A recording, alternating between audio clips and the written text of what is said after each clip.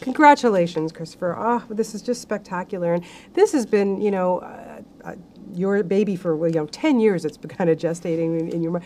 Are you the kind of guy that wakes up in the middle of the night and go, I got to write that down? I am, but I'm also the kind of guy who never has a pen by the side of the bed, and so I go, you know what, I'll remember it, and I go back to sleep, and then I don't remember it. But I've learned that about myself over the years, so I try and do my best work while I'm awake, but it tends to stick better. Hence, keep the pen next to you when you sleep. Yeah, I should really start doing that. Yeah. How did you even begin? Where did you even, it took you so long to get this going, but how did it all come about for you? It all really started from just an interest in dreams and the relationship with films and portrayal of dreams in films. And what I felt I'd never seen was the portrayal of a dream that you could believe in its reality. That is to say, one of the key lines in the film is dreams feel real while we're in them. And so I wanted to make a film where the experience of dreaming was addressed in that real way. So even as something extraordinary is happening, you're invested in the reality of that world. Because movies, I think, are one of the great ways in which you can open up a world for the audience and really take them someplace, take their minds someplace they might not otherwise go. Yeah, and who really cannot relate to this? We all dream. We all dream. It's a universal experience, but a very private one.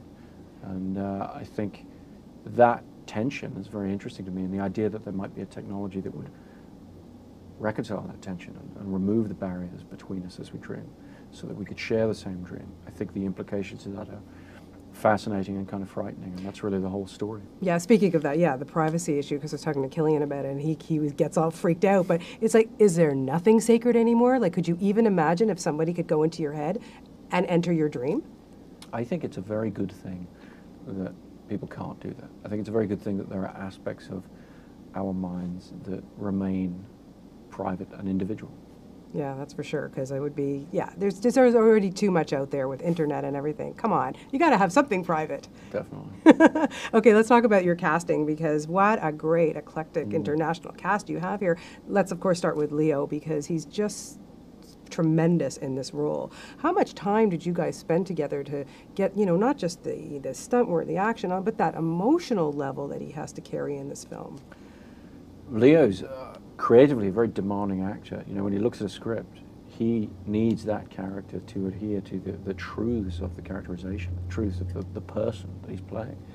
And so we spend months and months meeting a couple times a week for hours at a time, analyzing the script and talking through how the emotional truth of the character is guiding the narrative, how those things are reconciled.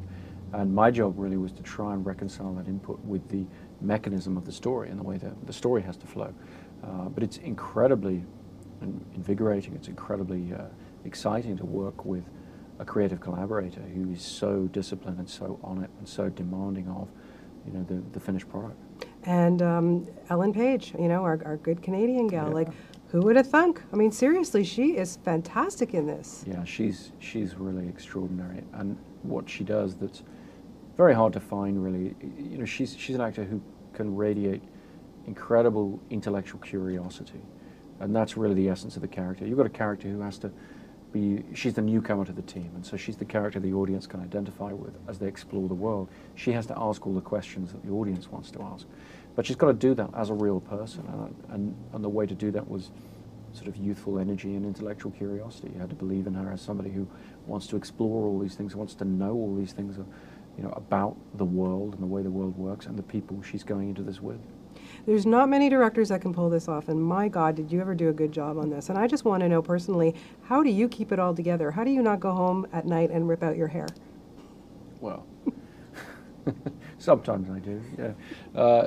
No, I actually find it, I just find it much more interesting to be able to challenge yourself on a project, to be given the opportunity that so many aspiring filmmakers would kill for, to be able to do something that you think is really worthwhile and really different on a grand scale, so that you can employ all of the technical devices that we do in the film, travel the world and put all these sort of big action set pieces on screen and in the service of ideas that you're fascinated by.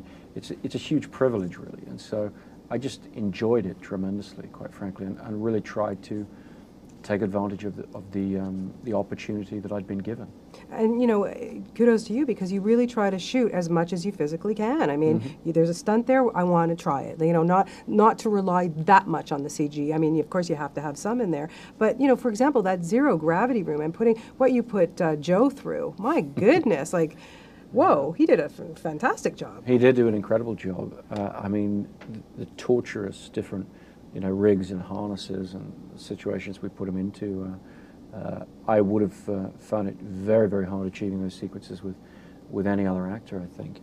He really rose to the challenge incredibly well. I'd warned him how difficult it was going to be, and he just took that and ran with it, and he's in every shot. I mean, I think there's one shot where we used the stunt guy. Everything else Joe insisted on doing himself, and the athleticism that required, the acrobatic skill is extraordinary. Much more, I think, than you even realize watching it, because he makes it look effortless. He really does. Was there any, you know, scene in particular, Chris, that you were so jazzed about shooting? I think some of those scenes that Joe was involved with, particularly the fight scene where gravity is distorting and changing, it was really amazing to be able to just photograph something in camera, process the film, watch it the next day in dailies, and all of us sit there in dailies and go, wow, I've just never seen anything like that before. That was really incredible, and wouldn't have been possible without Joe's hard work. And then, you know, of course, there's the stunt stuff, but the skiing and, you know, what you put, you know, you really have to, not just having the actors trust you, you got to really trust them too. Yeah, I mean, there's you know, the trust works both ways, and it was a really terrific group of people, and they were prepared to do anything, really.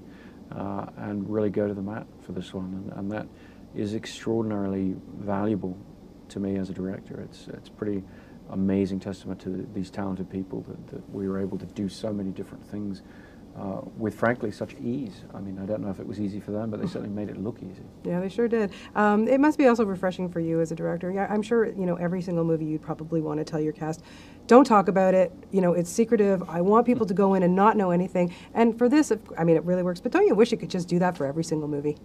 Well, I sort of do that for every single movie that I do. In fact, really, I think all it amounts to is information technology over the last few years has just become more and more prevalent. And so people expect access to information. They expect to know about things before they've even happened, really. And in the filmmaking process, which is an inherently slow and laborious process, I mean, it takes years to make a film. It simply isn't possible to show people the film or tell them exactly what the film is before you've made it. And so we try to preserve in a more old-fashioned way. We just try to create a private space, not a secret space, but a private space in which to finish making the film. And then we give it to the audience and say, make of it what you will, you know. Yeah, this is going to have, there's going to be great discussions when people come out of the theaters, but what are you as a director, you know, after you've done it all and finished, what do you want people to come out of the audience getting from it? I really want people to be entertained and invigorated by the movie. I want them to be able to just sit back and relax and enjoy the film. And then hopefully they'll find there are certain things or ideas about it that afterwards they might rattle around their brains, you know, whatever. But really what I want is for people to enjoy it as an entertainment, as a grand scale action film, as a love story, as all of those things. Well, I can't wait to see how you're going to top this one because, my God, you did a great job on this. Congratulations. Thank you. Nice talking to very you. much. Thank you so much. Great to talk to you. Thanks.